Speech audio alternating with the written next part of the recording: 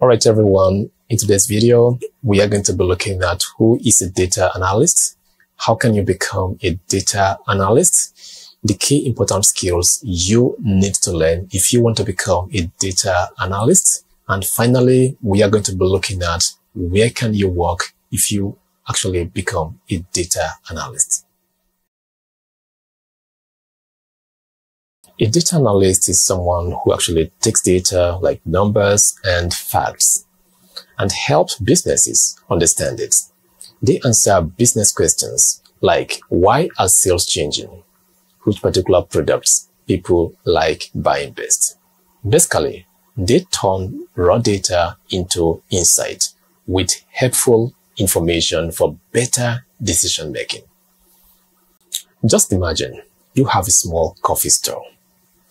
You now notice that sales are always higher on weekends, but you don't know why. This is where a data analyst actually comes in. A data analyst can look at your sales data, customer behavior, and other factors to figure out what is actually driving those weekend sales. Maybe it's because you have a special offer on weekends, or because people are some kind of free to shop on weekends. With this information, you can decide to extend your offers if you have one, or change your business hours.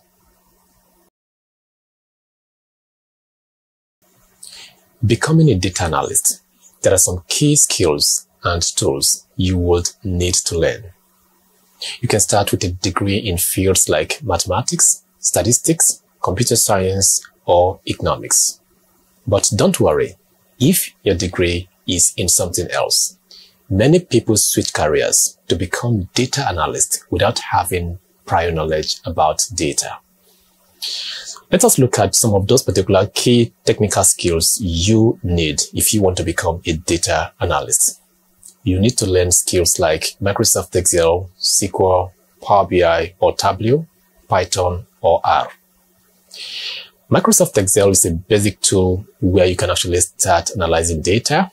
You can do things like creating pivot table, charts, calculating averages, and finding trends for business using just Microsoft Excel.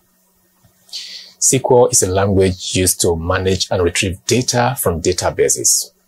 Think of it as a way to ask a computer to give you certain information. Power BI or Tableau. These are tools used to create visual reports. For example, you can actually make graphs and dashboards that shows important data in a way that it is easy to understand. So if we talk about Python and R, we're talking about complex data analytic tools. These particular two programming languages are some kind of used for complex data analysis, which I will not advise you to actually start with. So if you want to actually start with any of those particular tools I mentioned, you can start with Microsoft Excel, SQL, Power BI, or Tableau would be a good to go when you want to become a data analyst. If you have acquired the necessary technical skills you need to work as a data analyst, it could be on Excel, Power BI, or Tableau. The next thing you have to do is to make sure you practice with projects.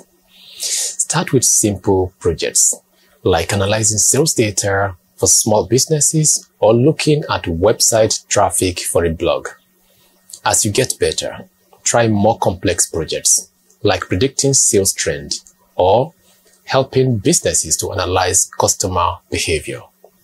So once you're actually done doing all of this, you have gotten some couple of projects, the next thing you have to do is to make sure you build a portfolio, which is very, very important.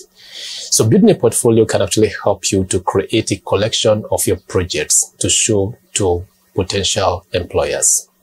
You can use platforms like GitHub, NoviPro, or Maven Analytics to share your work. So after you might have gotten your portfolio ready, the next thing you have to do right now is to apply for jobs. Look at entry-level data analyst jobs or internships in your area to gain more experience. Start with small companies if need be, as they can be a great place to actually learn. As a data analyst, you can actually work in any industry that actually collects data for their day-to-day activities, because every business actually has data to analyze.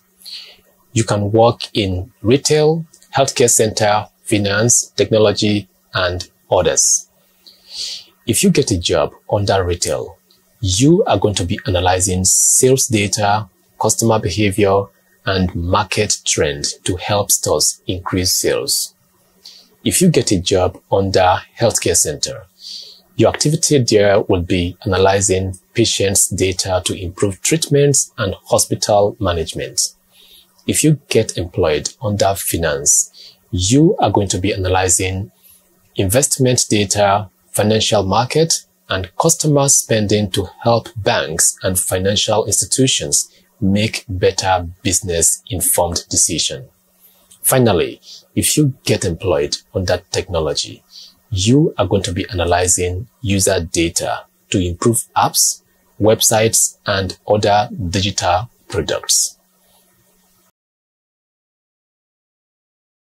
Now that you have actually known who a data analyst is, what they do, and the kind of tools you need to learn if you want to become a data analyst, and where you can actually work as a data analyst, what is next? If you want to become a data analyst, don't fret. You do not need to actually acquire a formal education from any university or college to actually become a data analyst. All you need is just to pick a tool and start learning. It could be Excel, Power BI, Tableau, or Python. Just be consistent. You would definitely be one of the best data analysts in no time. If you are looking forward to actually learn about data using Power BI and Microsoft Excel, check out Data Decision or Data Decision Essential. You are going to actually learn some amazing, project-based, from those particular two channels. So see you in my next video.